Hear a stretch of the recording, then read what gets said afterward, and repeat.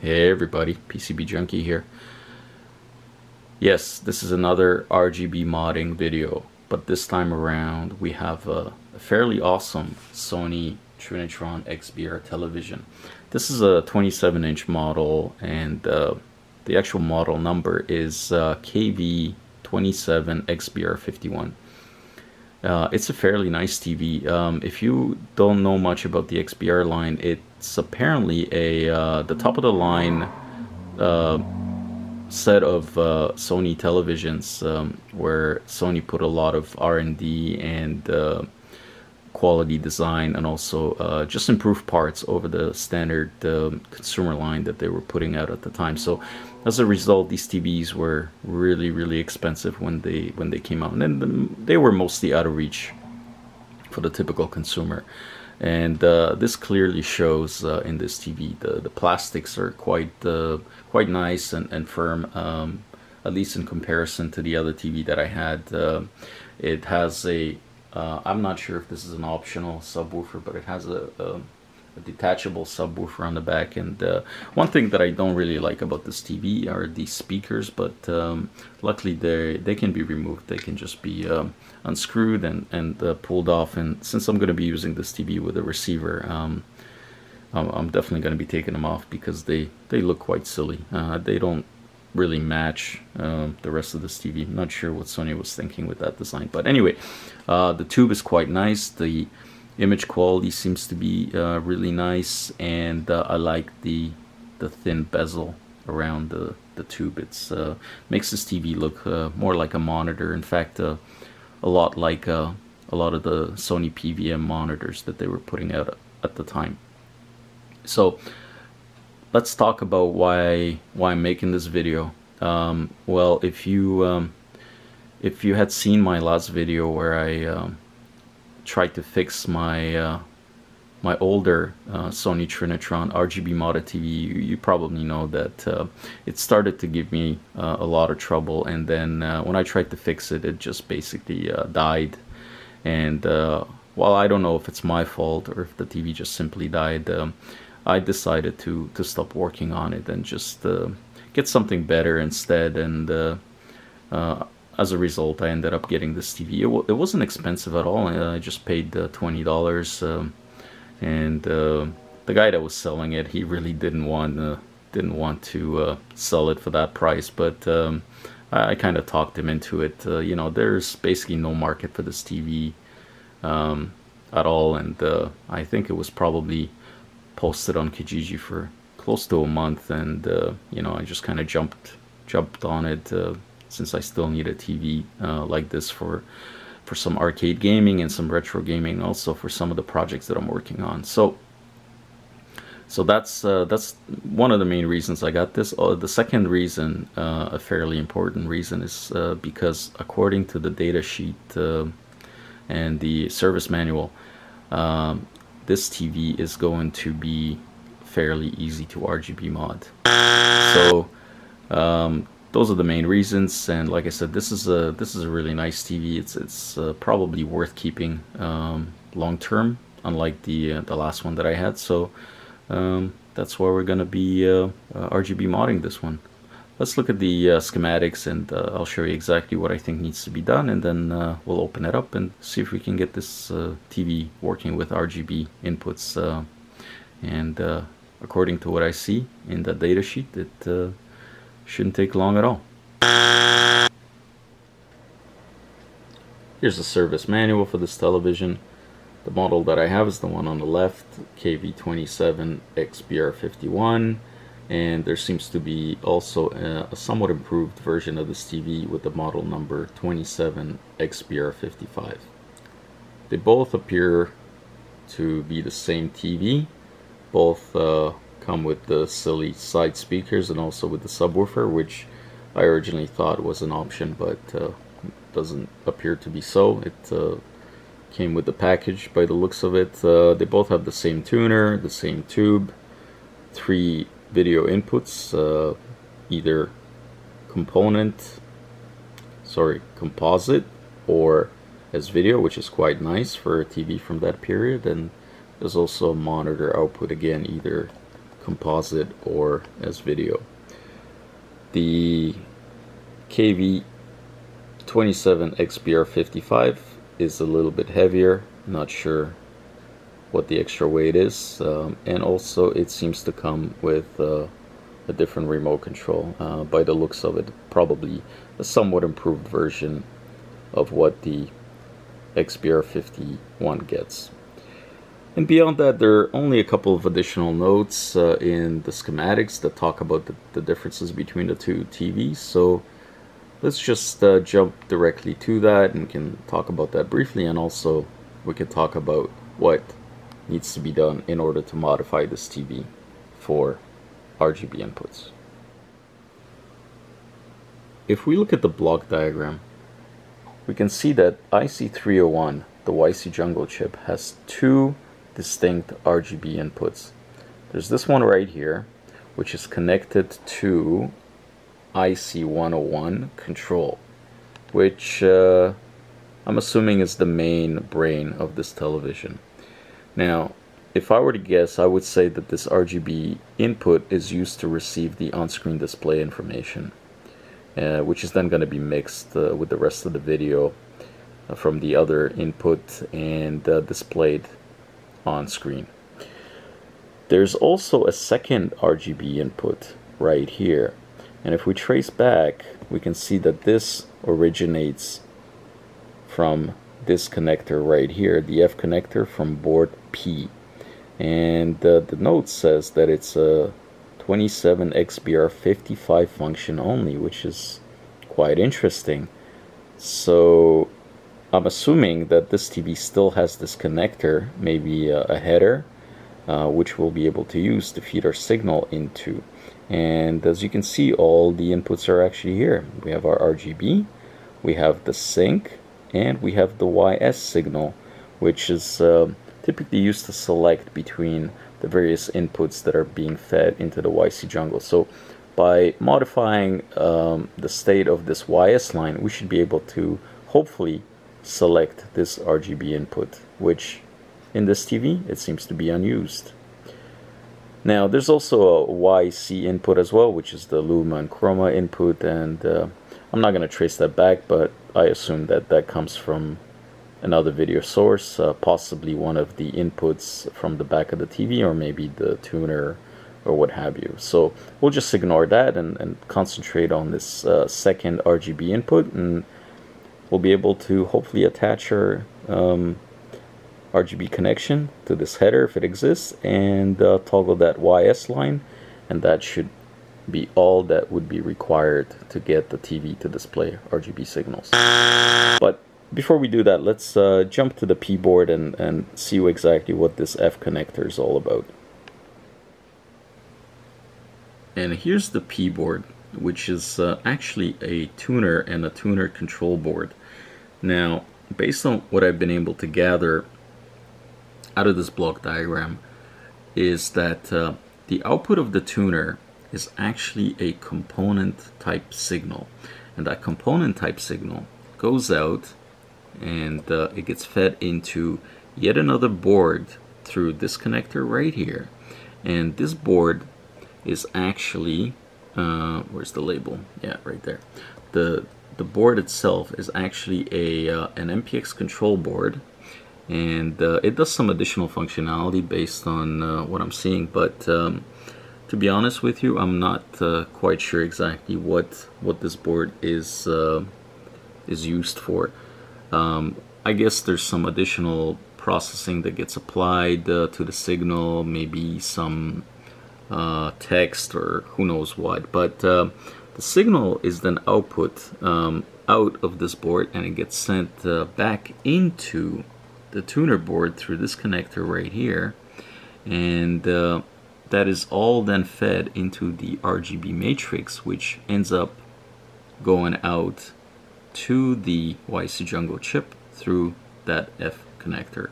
So since this seems to be a tuner signal and nothing else, I think it's pretty safe to just simply disable it and feed our external RGB signal in through this connector. So that's the plan, and as you can see, we have all the control lines that we need. We have the YS line, which will enable us to switch the YC jungle over to the RGB signal that will be feeding in through these pins, and I think we can just ignore everything else here, since we're not going to be needing any of the tuner functionality in this TV. So that's the plan, and really based on the note from the previous diagram, I'm not even sure exactly how much of this is actually populated. So I guess the next step will be to just open this TV up and have a look inside, and based on that we can determine what the next steps are going to be. After a little bit of searching, I located the F connector, which is that 5-pin box that you see right in the center of the screen, and that's connected to the appropriate pins of IC301, which is the YC jungle. And if I look at the diagram here, which I probably should have checked earlier, we can see that the boards V and P are not actually populated in this TV. So I'm now expecting to see the connector right here either not populated or just not connected. So let's have a look inside the TV and see exactly whether that's true or not. I finally opened this TV up, and while it's super dusty inside, one thing that I noticed immediately is the amount of shielding around the tube, and now I understand why the TV is so heavy. I mean, this is really thick steel plate that's wrapped completely around the tube, and I guess it prevents the magnetic field from messing up the colors on the tube itself. It's quite a nice feature, but it sure is heavy. Anyway, another quite amazing thing about this TV is how shallow the tube is. It's quite unreal. I mean, this is quite a large tube. It's 27 inches, and as you can see, it's very big, and yet the neck is just so shallow. That's quite nice. You can tell they put a lot of effort into this. But strangely, the back of the TV sticks out even more due to this extra set of boards and the control panel, I mean the input panel. So not sure that was the right thing to do, but anyway, it's not a very deep TV at all. So as far as the connector goes, the F connector, I tried to locate it, and actually it's not very easy to spot. You cannot see it from here, but you have to basically look between the boards, and I'm gonna get a flashlight and I'm gonna see if I can pinpoint it. But let me try to zoom in as well. It's that orange connector way in the back there, and as you can see, it's not populated, and it's ready to be used. So I'm going to make a DuPont type connector and apply the proper test signal to this, and see if we can get this TV just to accept RGB signals right away. The next step now will be to mount the RGB input DIN socket, and also the switch which will toggle the TV between a regular video and RGB video. Now, I don't really have that much real estate on this panel, and another problem is that the board that's back there prevents me from literally installing anything else in this space. So I think the best thing to do will be to simply remove these ports right here, these antenna inputs, and the box, the metal box right there where these are attached. I'm going to simply move this one off to the side, tie it somehow back here, and then use a little bit of a coaxial cable to attach to a female to female RJ49, I believe this is, just to keep one of the VHF UHF ports intact, because chances are I may be using this TV for an older console which only has antenna output. And then once that box is removed, I'm gonna have these two spaces right here to install the DIN socket for the RGB inputs and the switch right here. So that is the plan, and I'm gonna go ahead and drill some holes and install those ports and switches, and I'll come back and show you how that looks. I was able to remove a couple of the other boards from around this area, unplug this one from back here, and then move the tuner box out of the way. Now I have pretty good access to the 5-pin header right there, and that's where we're going to be attaching our RGB signals. Then here's the plug that I made that will plug into the 5-pin RGB connector that I just showed you. Now all this is just a DuPont plug, a 5-pin DuPont plug, not entirely compatible with the connector that Sony uses, but the spacing is quite correct, and this plug fits in that space and sits there tightly, so there shouldn't be any issues with the actual connection. Now on top of this we have 3 75 ohm resistors for each color. So as you can see, every one of these wires, these RGB wires, is terminated to ground through these resistors, and then each of the colors is passed through with these 3 series capacitors to the appropriate pin of the connector. In addition to that, we have the white wire, which is the YS wire, which will allow us to switch the mode of the TV between RGB and regular video. And then this leads to the other side of the connector, which is a standard DIN plug that I normally use for RGB, and the YS wire is going to be attached to a switch, and then the orange wire is our sync, and the sync doesn't actually go to that 5 connector plug because sync is not actually on this plug. So the sync is going to be wired to another location. I'm not exactly sure where I'm going to be attaching it to, either maybe one of the video inputs, or there's another plug which has a video signal line that's available, and it is unused, but I'm not sure whether feeding the sync into that plug will work. So have to experiment a little bit and take it from there. I have the plug plugged in, and I fed the TV a signal, and I'm trying to switch the TV to RGB via this YS cable, and no matter what I do, it's not happening. The TV is simply stuck in video mode. I have a bad feeling about this, and I think I'm starting to understand what's going on. I tried a number of things here. Well, first let me tell you what I think is happening.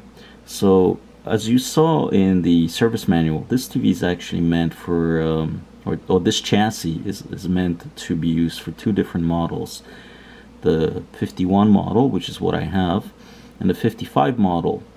And by looking at the service manual, the other boards, the P and the V board, are used for what appears to be picture-in-picture. So what's actually happening is that 55 TV has a different tuner which outputs RGB, and that RGB is then fed through another board which scales the picture and then repositions it for picture-in-picture.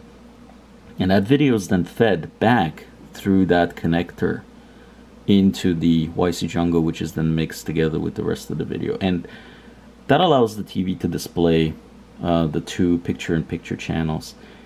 This TV doesn't have that feature, so I think what Sony ended up doing is they actually went ahead and disabled this connector in software, because modifying the state of the YS line has simply no effect. I'll show you exactly why I think that by going through the service manual in a second, but basically what I've tried doing is I tried to apply different voltages to that pin, and also reprogram my Logitech Harmony remote to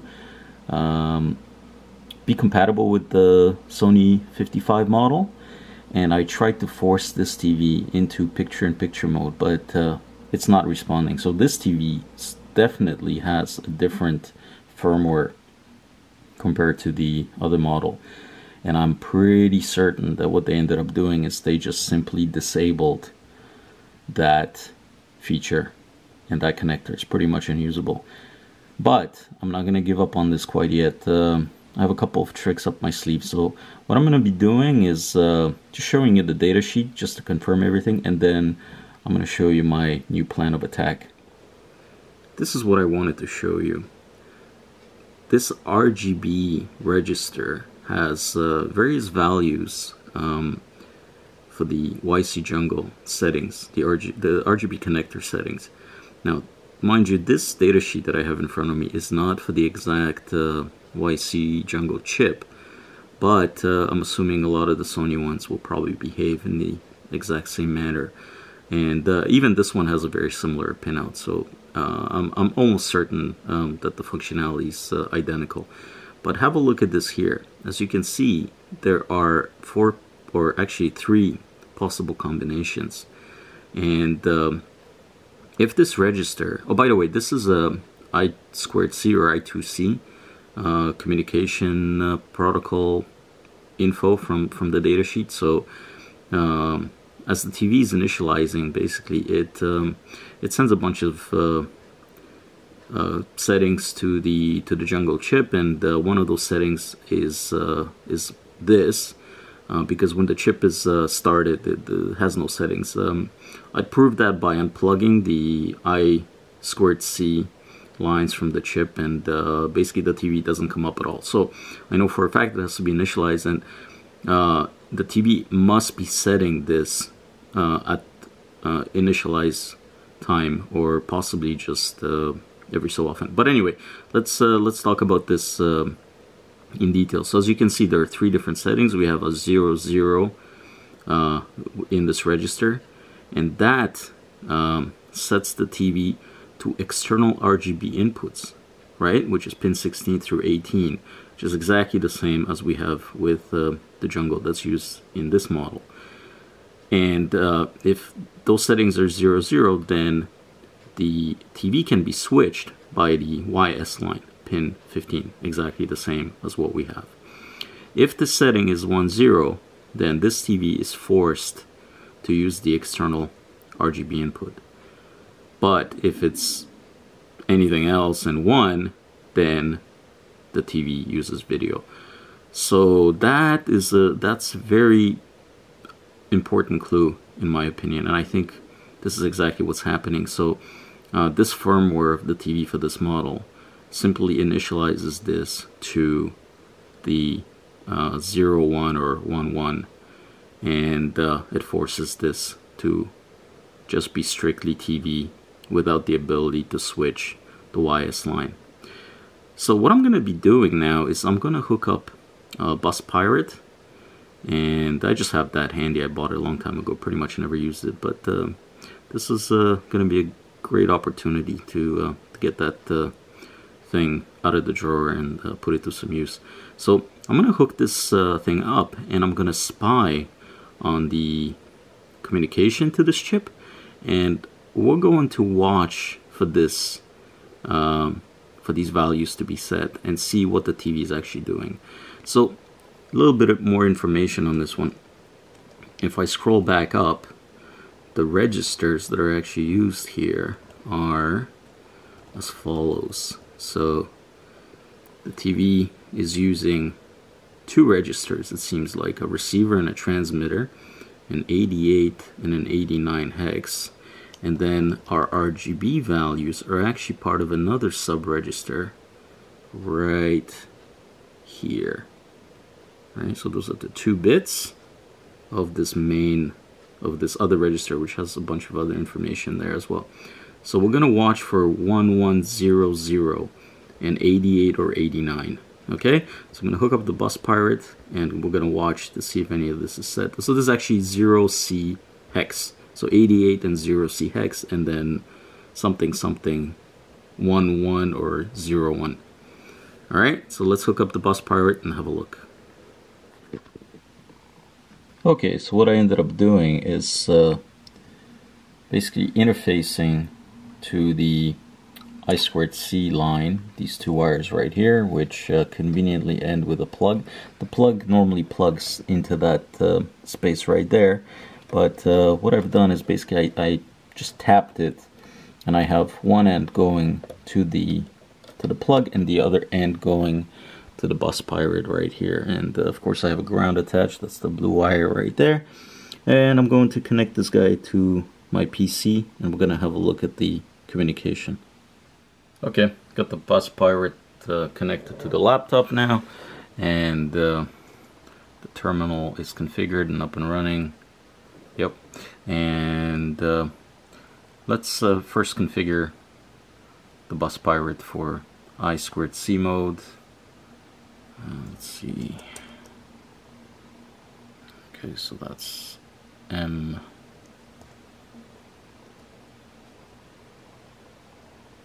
It's 4, and the speed should be 100K, so that's 3. Okay, and it's ready. Alright, there's a sniffer here, which is, I think it's set by the macro. Let's see that.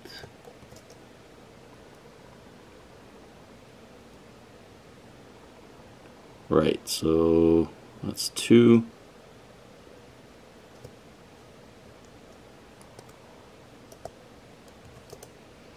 Sorry, I'm typing with one hand. Okay, there we go.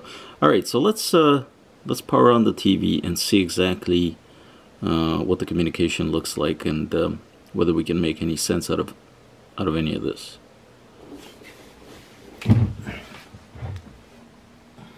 Okay, so I'm gonna power it on now, and then we'll run it for a few seconds and then turn it off. Okay. Alright, so we have something. Okay, I'm gonna stop it now. Wow, that's a lot actually. There. It's gonna be fun going through all this. Alright, let's go up to the top and see if it makes any sense at all.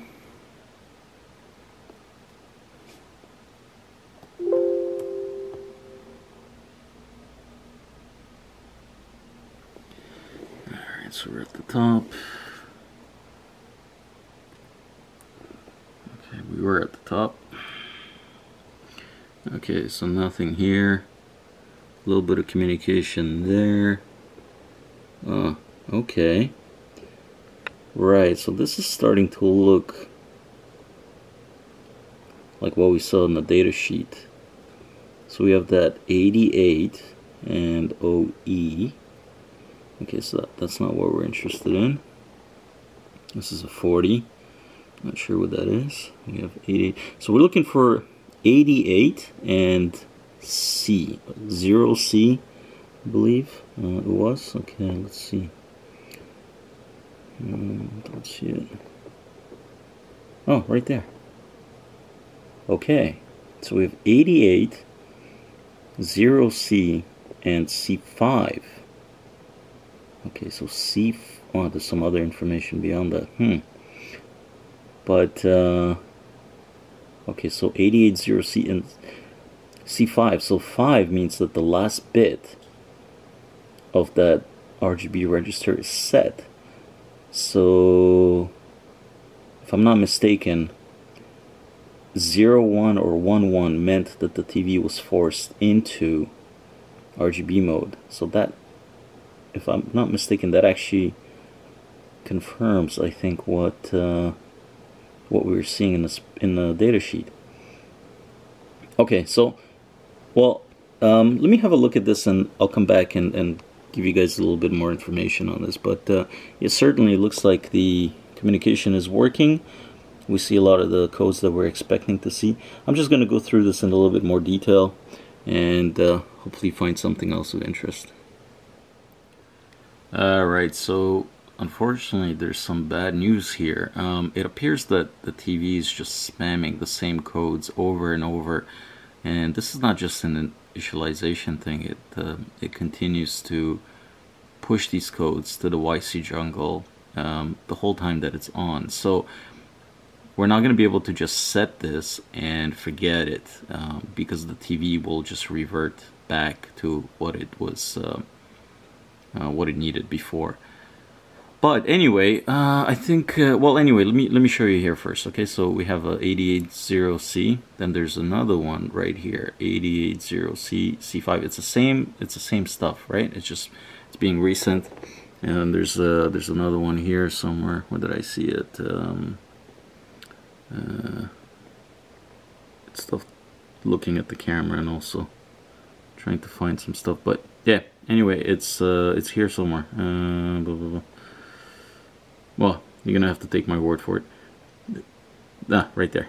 Okay, as you can see, it's the same set of codes being sent. So there's actually no way to just change this and then leave it. We're gonna have to get a little bit more creative in order for this code to be overridden with something else. I have an idea, and I think it'll work pretty well. But first, let's just make sure that this is even the right thing. Okay, so I'm going to turn the TV back on, and I'm going to set it on tuner, and then I'm going to modify this value and watch what happens to the screen. Okay, and if this changes, basically I'll just flip the last bit. So instead of C5, I'll make it C4, and that will change the last bit and put the TV into the YS select, and that should change the tuner screen to either black or something else. But anyway, let's see what happens. So let's confirm that this is actually exactly what it is that we're looking for. Alrighty, so I'm back in the I2C prompt, and I'm going to write the value for that register. I'm going to try to override it. So it was 0x88, then 0x0C, and then what was it? C4, right? 0xC4. Okay, so if I do this, that should flip that register, at least temporarily, until the TV microcontroller, the main brain, decides to override that value. But as you can see here, the TV is still facing away from me, but I have a little monitor that I'm using as a mirror. So when we do this right, we should be able to see a change to the screen. Okay, I'm not sure anything happened there. Actually, yeah, it did. Okay, the screen just went blank for a second. Okay, so let me show you. Alright, here it is. I don't know if you can see it. It'll be quick. Oh. I'm not sure if it's actually showing on camera at all. Yeah, did you see that? It's very, very fast. Like yep, it switches it back super quick. So this is correct. So this is exactly what it is that we need to do. We just need to flip those two bits, and they'll put the TV in the correct mode.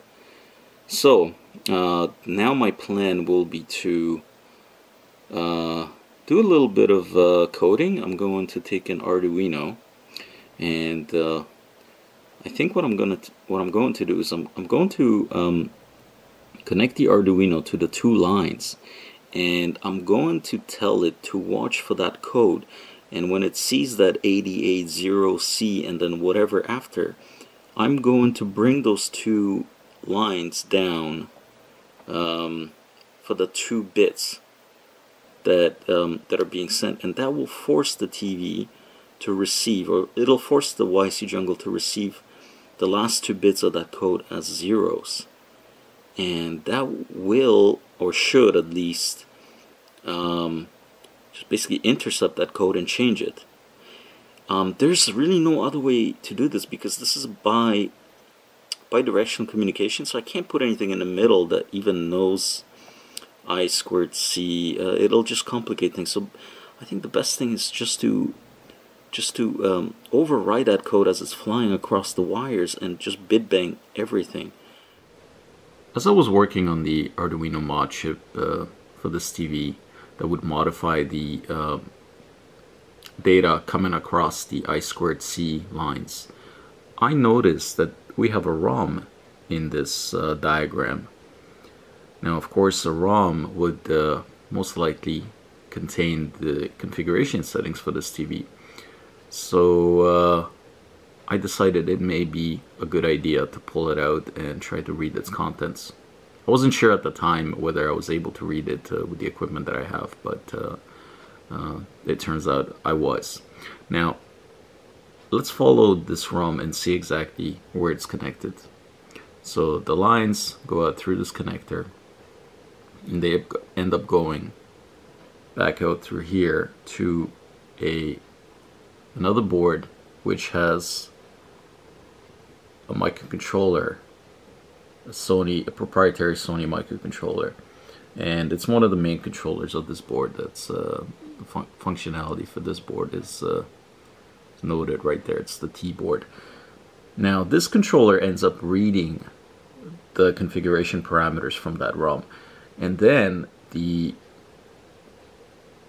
pins right here, another I2C bus, its output actually goes across here, and then it ends up being connected to the YC Jungle chip.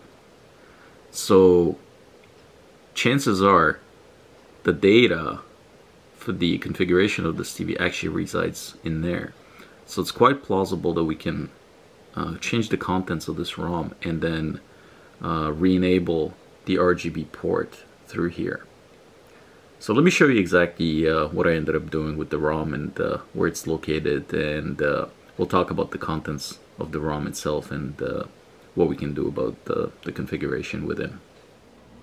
The ROM is actually that 8-pin chip way in the back there, and I took it out and I put a socket in its place, and I'm able now to pull this ROM in and out, and this allows me to read the contents and reprogram it. So now let me show you exactly what I found within the data that's contained within that ROM, and then talk about various ways that we can modify that and maybe get that TV to accept the RGB signal or enable that RGB port by overwriting the contents of this ROM. After pulling out this ROM and dumping the contents, it became very clear where that setting for the blue cutoff and also for the RGB bits was. It's the only value here within this dump that is C5, so it was pretty easy to spot. Now, I read this ROM with a TL866 Universal Programmer, which is quite a nice little device and seems very inexpensive, and it's able to read these ROMs, and this one is an ST24C02, by the way. So I suspected that the value for the RGB setting and also the blue cutoff, as described by the datasheet, the YC Jungle datasheet. As you remember, this was the 0C subregister, which had 4 bits for the blue cutoff, and also the last 2 bits were the RGB lines. So like I said, it was pretty easy to spot that value, but to prove that this was indeed the place where the setting was stored, I ended up doing a couple things. First, I went to the service menu and I changed the blue cutoff, which was a C at the time, and I simply changed it to A. And I did 2 things after that. First, I dumped the ROM again, and sure enough, the C actually changed to an A. Second thing I did was I hooked up the Bus Pirate, and I looked at the setting flying across the 2 wires as the TV was booting up, and I saw that the 880C C5 value that we saw before changed to 880C A5. And in fact, the bytes that follow were also present in that message. So that made it super clear that it's this byte right here. So I then proceeded to change the 5 to a 4, and I was thinking maybe that will be enough to re-enable that RGB port, but unfortunately I was mistaken, and let me show you why exactly. So what I'm going to do now is I'm going to change this C5 value to something a little bit more recognizable and unique, and when we put this ROM back into the TV and power it on, we're gonna see the value reflected in the I2C communication during the configuration. So let's change this to let's say an maybe A0, right? So that will reset the last 2 bits, and then it'll also reset the die call bit, whatever that is. But anyway, so since we're just testing, let's do that. So I'm going to write this ROM back to the chip, and then we'll plug it back into the TV and watch the communication, see what happens with it. Okay, so that's done. Let's plug this into the TV now. Okay, I got the I2C sniffer running on the bus part, and the bus part's connected to the TV, and I installed the ROM chip back into its socket. So let's power this TV on now and see exactly what kind of message we get now with the modified value inside of the ROM.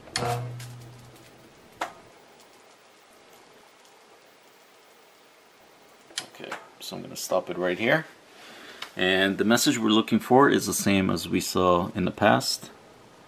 It's actually right here. Just waiting for the camera to zoom in on it. Alright, so we have 88.0C and A1. So as you saw, the value in the ROM was actually A0, and during the communication the last bit was flipped to A1. So that overwrites pretty much anything you put into that EEPROM, unfortunately, and it prevents us from permanently changing the RGB port enabled value inside of the ROM. So really the only solution that I see right now, the only possible solution to make this work, is a modchip that would watch the I2C communication and then modify the bits as they fly across the wires. Alright, I'm finally getting somewhere with this. Let me show you what I got and what's happening. So I have the I2C communication tapped, and it's going into a MSP430 launchpad. I know this is not an Arduino. There's a reason for this. We'll talk about that in a second. But I have here a super gun that I built recently, and also a board, the arcade PCB that I got recently. It's Rally Bike. I really like this game, so since I got it recently, I figured why not hook this up and test with this board, just to give you guys a little bit more visual information as far as image quality goes. The test board is kind of boring, so this is just I think a better option. So let's jump to the front, and I'll show you exactly what the picture now looks like. So as you can see, the RGB video is enabled, and the picture quality is excellent on this TV. It really is. There's not too many convergence issues like I had with the other ones, and the pixels are absolutely crisp. I mean, they're super sharp, and I really like the 240p interlace effect that this TV produces, the nice scan lines. Game looks really good. Yeah, excuse the flickering, that's not actually on the screen. Alright, so let's talk about how I actually got to this point. I have to say it was quite an ordeal. So initially I started to develop the code to interface to the I2C communication and modify the bits as they fly across, and I developed that on the Arduino platform. I had it working with the Bus Pirate maybe 99% of the time, but that 1% of the time I just couldn't fix. I tried numerous things. I spent quite a lot of time on that, and I came to the conclusion that the Arduino just isn't fast enough.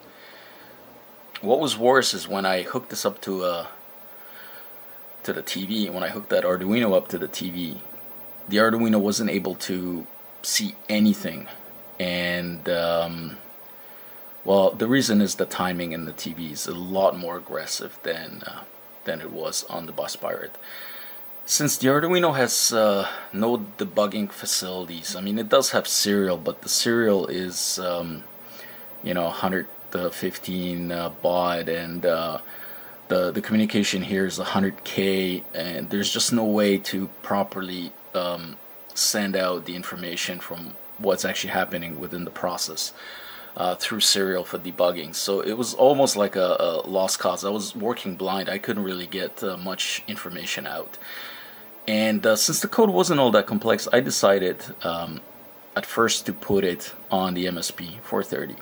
And when I had it on the MSP430, I was able to see a lot more due to its much improved debugging function, and I actually got it to work 100% with the Bus Pirate.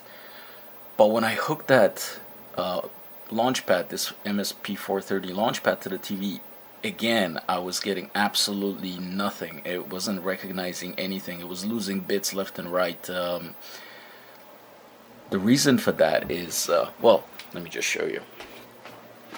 So here's the scope, and this is the I2C communication. So on top we have the clock data, and on the bottom we have the actual data bits, right?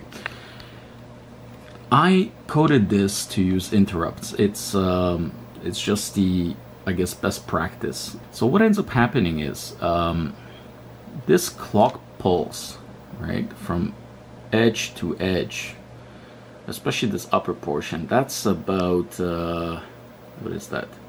That would be, I think, like about 4 microseconds. And this is a 16 megahertz processor, so that's very little time to do any work here. And what was happening is, I'm just going to scroll to an area which has a little bit more info for data. What was happening is an interrupt was being fired for data, and as the work was being performed within the interrupt service routine, another interrupt would be fired for clock. And as you can see, these are almost simultaneous. I mean, they almost overlap. So as this was happening, these interrupts were just simply being lost because the work was still being performed, and the microcontroller wasn't able to determine whether there was a change in the state of these lines or not. Took a break. I figured maybe I should use a faster microcontroller, but then I decided on another approach. Instead of using interrupts, I decided to just brute force this in a loop, and I would just keep track of the state for each change manually inside of a loop, and that worked a hell of a lot better. So I was able to see the changes, even though they were somewhat delayed. I was still able to catch every single one of them, and that's basically where we are right now. So I have that MSP430 working using that approach. It's not the best code, it's not I guess the best practice of doing things, but it's the only way that I could get it to work with a slow microcontroller. Another thing that I did was I simplified this code a lot. So initially I developed almost like a I2C library. You know, that library was kind of complex, and it really didn't need to be. We're just trying to modify bits as they're flying across, right? So remember the last 2 bits, or the last bit of that message is a 1, and we just need to bring it down. Well, I couldn't really use any built-in libraries or any hardware to do this, because the way the hardware or the libraries work, they use a I guess a message system. So a message has to be completed before you do anything else, and what we're trying to do here is we're trying to intercept the message and modify it as it's coming down the wire. So there was really no way to use a library, and it had to be brute forced, bit banged in a loop, and that's pretty much where I ended up. Because I want you guys to be able to reuse this, I think the best platform is still the Arduino. It's a 5-volt platform. It's fairly accessible to everybody. So I think I'm going to port the code to the Arduino next and see where that takes me. Okay, so I'll come back and I'll show you the results of the Arduino code, and hopefully I get that running. Nothing seems to be going well with this project.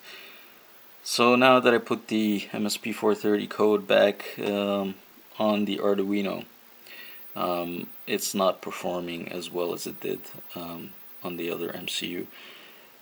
That light, the LED that you see blinking, it blinks whenever that code is encountered, and the blinking is supposed to be very consistent. That code flies by at a very predictable interval, and as you can see, the blinking doesn't reflect that. And of course, as a result, now when we look at the screen,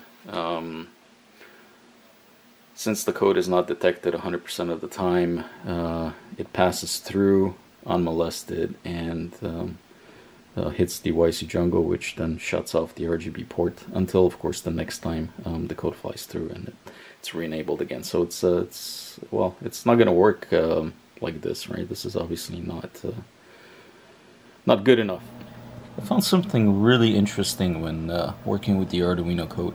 I put in a bit toggle, one of the pins toggles whenever the loop is entered, and as you can see, this happens often enough that in the majority of cases there's enough events or enough loop events happening within each pulse of the clock to do enough of the work. But every so often there's this, and I'm not sure what's going on here, but basically it looks like the Arduino is asleep for a moment, and certainly, I mean, that's long enough to miss bits as they change during the clock and data cycle. So I'm gonna dig into this a little bit deeper and try to find out what's going on, but I don't think it's my code. I'm wondering, is there anything else in the Arduino that could be causing it to space out for a bit?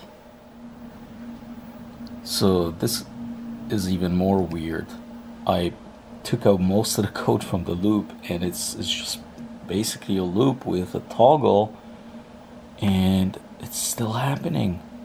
These pauses are still happening. What's going on, Arduino? And here we are again with the MSP430. Unfortunately, I just wasn't able to get the Arduino working at all with this TV. There seems to be actually something off with that platform, and I'm making a separate video on that if you want to check it out. The topic seems interesting enough that it probably warrants its own video. But anyway, here we are, and I have this thing running again, and it's running quite reliably. I made this little board out of a small round prototyping board. The reason I picked this one is because it's just the smaller one I have with mounting holes, and I'm going to mount this board right here off to the side so it can't be too big. And what I ended up doing is I used the 3.3 volt regulator, and I have a bit of an enhancement here. I'm using a transistor now to pull the data line down for that 1 bit that we need to bring down to enable the RGB port. And this method is just a little bit safer than using the lines directly from the microcontroller to do the same thing, and makes the code just a tiny bit faster. So it's a win-win in my opinion, and it's been working quite reliably so far. So I've had this running for probably a few hours now, and there's absolutely no flicker on the screen, and as you can see, the flashing LED is flashing very consistently. It's not missing any of those codes as they fly across. So there are actually two LEDs here. The green one there, it lights up when it sees valid I2C data, just something for debugging, and the red one here is flashing whenever the code for the RGB disable value flies across and is being modified. So as we can see, it's happening quite often, and it's very consistent. So that's it. I'll be mounting this board, like I said, off to the side now, and then I guess we're gonna be wrapping this up soon. So once I do that, I'll show you exactly what the wiring looks like, and then I'll show you the end result for this project. And as far as this board goes, I'm thinking if there's a bit of a demand here for this type of mod, I may just go ahead and make a few of these boards and make them available to you guys. Maybe I'll have some sort of a kit, or maybe just a ready assembled board if there is demand, of course. And if not, I'll just make this design available for you guys to download, and you can make your own if you feel like it and want to have a mod like this. I believe there's a number of Sony TVs that have an RGB port that's disabled, and you know, it would be I think ideal to have an RGB mod that just re-enables an unused port. I think it's probably the best way and the cleanest solution for an RGB mod, and these Sony TVs are quite awesome, so I think it's worthwhile to do. Anyway, let me now just tidy everything up, and then I'll show you what the completed wiring looks like. And now that everything is in its proper place, let me show you exactly what I did with the back panel and also the wiring inside of the TV.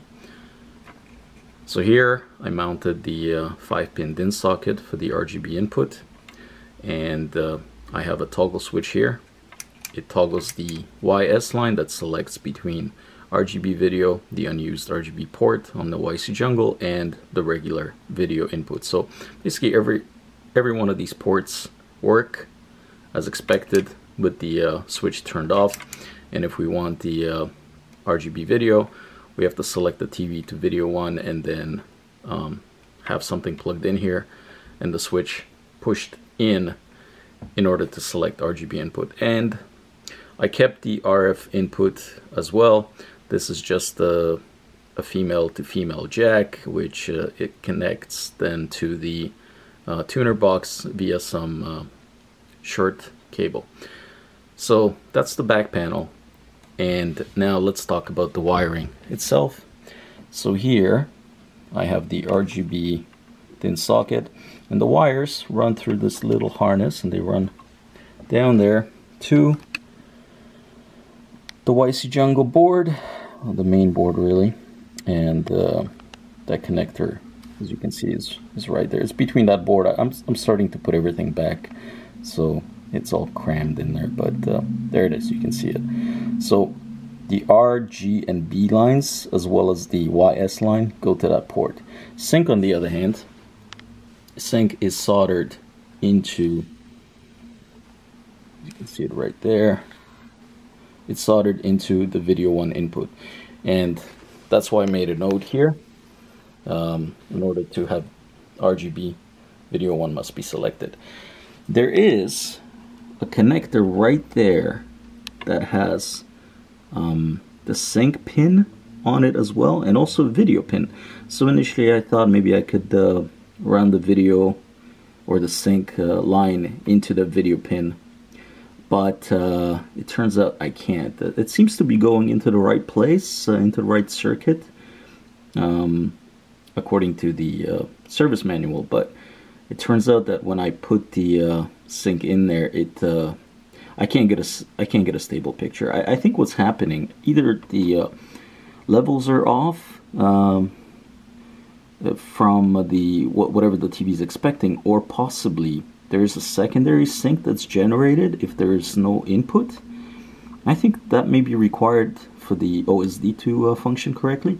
And I think that sync is just being mixed in with the sync that I add to that port, and it's just a mess basically. So I ended up doing the easiest thing possible, and I just literally soldered it to the video 1 input, and that's why we have to have video 1 enabled for the RGB to sync. Now let's talk about this board right here. So we have power, just the green and the white wire right there, and that goes into the standby board right there for the 5 volts. So you can see back there. And then these connectors are the I2C communication lines. This white plug originally went into that connector for the YC jungle, but what I ended up doing is I put the white plug in here, and then I literally tapped into that communication line, and then the output is going out through this cable, and it ends up going into the same spot as before. So I think that's it. Oh, and of course we have the tuner box, which is now safely tied back here, and the cable right there is just a short coax cable that ends up going into that RF port on the back of the TV. And I think that's it. So that's basically the wiring. Most of the work, of course, ended up being in here, coding this and building this little interface board, and of course a lot of it was spent on trying to figure out exactly what's wrong. So that's the majority of the work, and I wish this TV was a little bit simpler to mod, but it didn't turn out to be so. But in the end, I still managed to get it working. So that's it, and I'm gonna put everything back together, and then just talk about a couple things before we wrap this video up. So as you can see, the TV's finally back together. I have hooked up to it my Supergun device and also an IGS PGM gaming system. It's an arcade game system from Taiwan. It's not really popular here in North America, but I have it nonetheless, and I have plugged into it a game called Oriental Legend. It's a Chinese developed 4-player beat 'em up. Not a great game, but still fun, and I just felt like playing it today, so I'd figure I'd use it to demo the quality of the image from the TV itself. In the back, as you can see behind the cover, the board that I installed is running happily, modifying the code to disable the RGB input. That works quite well, and there hasn't been any issues with it so far. I've been running it for about a day or so. And I also mounted the speakers on the back of the TV. There's a second set of mount holes for those speakers, so now everything looks quite neat. It actually looks more or less like a monitor. Okay, let's jump to the front and I'll show you what the picture quality looks like, and then we can talk about a couple things before we wrap this video up. So as you can see, picture is pretty crisp. There are no issues. There's no flashing. Everything looks nice and sharp, and I really don't have an issue with this mod at all. Pretty happy with the way it turned out, even though it took a lot longer than I expected. Initially I thought this was going to be maybe a few hours worth of work, but with that RGB input disabled, it ended up being several days of trying to figure things out and trying to undo the effort that Sony went to keep that port disabled. So here we are, everything works. Now let's talk about this mod and as it relates to other Sony TVs. So if you have a TV that has an RGB input, it's unused according to the datasheet, and there's nothing plugged into it. Let's say it's a chassis that's used for several models, as was the case here, and you just happen to have the model where nothing is plugged into that RGB header.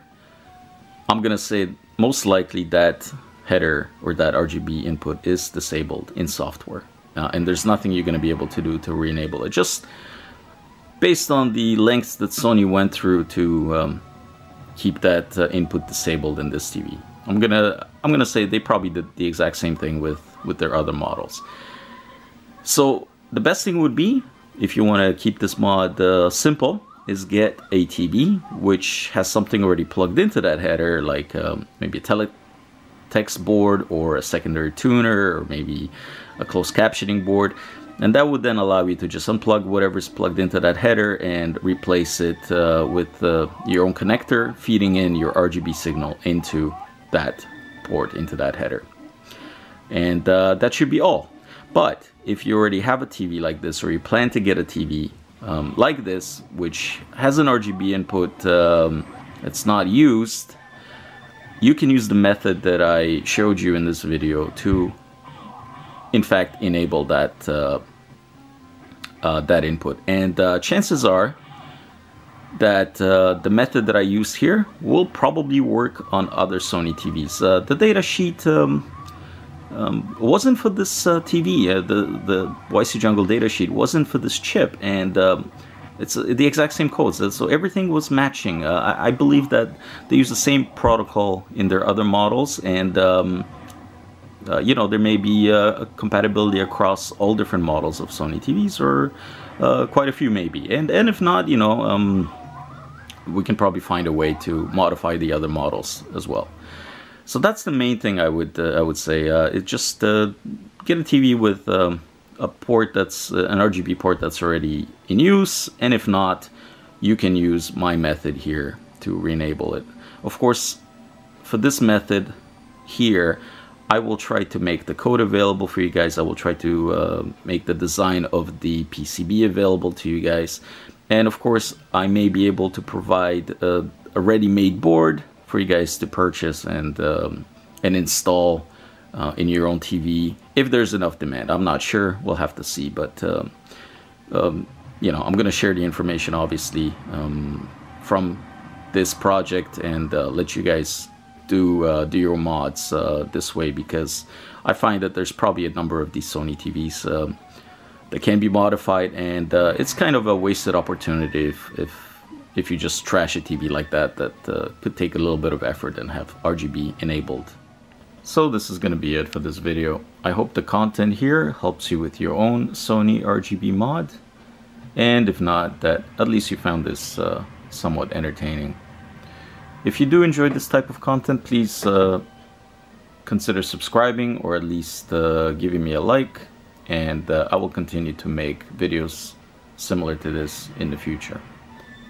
Okay, so like I said, this is going to be it, and I'll see you all on the next video. Bye everybody.